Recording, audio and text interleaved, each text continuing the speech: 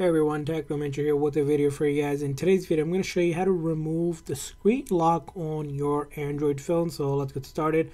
So whether you have a pin, touch, face, whatever it is, this is how you can turn it off and remove it.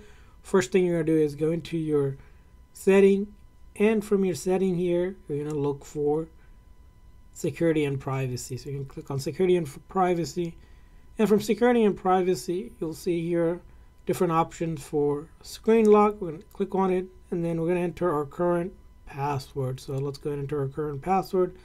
And once in your current password, as you can see here, there's a couple options. I have a pin, also can do face or fingerprint. So if I want to start removing them, simply select none.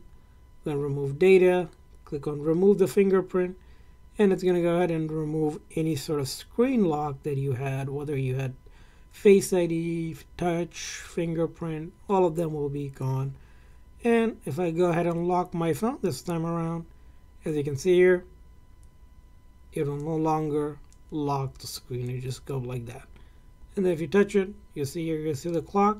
And then in order to use it, basically, if you just touch that or swipe, it will go ahead and allow you to use it.